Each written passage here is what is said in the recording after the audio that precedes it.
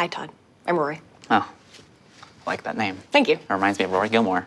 You watch Gilmore Girls? I watch Gilmore Girls. I own all the 7 seasons on DVD. I own all 7 seasons on DVD. I almost went to Yale because of that show. I almost went to Yale because of that show. I didn't get in, obviously. I did.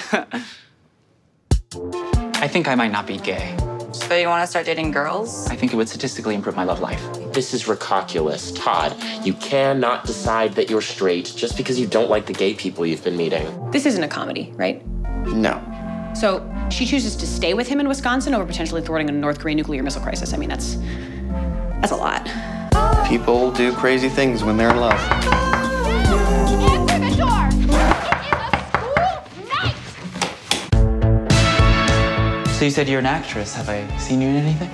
Maybe have you seen Two Girls, One Cup? No, when did it come out? You actually may be somewhat straight, Thank you. like a Kinsey 3. Oh, but we don't want children. They bring you unhappiness. You were the second best decision I ever made. What was the first? Investing in Google. What am I? You're the fourth.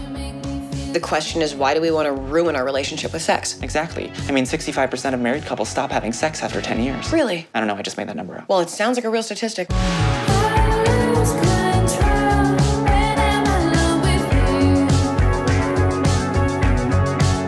I don't think that you can love somebody else until you love yourself. What if this is as good as it gets? Like that movie, as good as it gets? Sometimes something's gotta give, like that movie, The Day After Tomorrow. Sure, we all like to think there's this soulmate out there for us who's going to complete us intellectually and physically and emotionally, but the harsh reality is not everybody gets that. So 2 out of 3 isn't so bad. If you're blind or schizophrenic or you're missing an arm and a leg, you might not even get 1 out of 3, and you just have to accept that.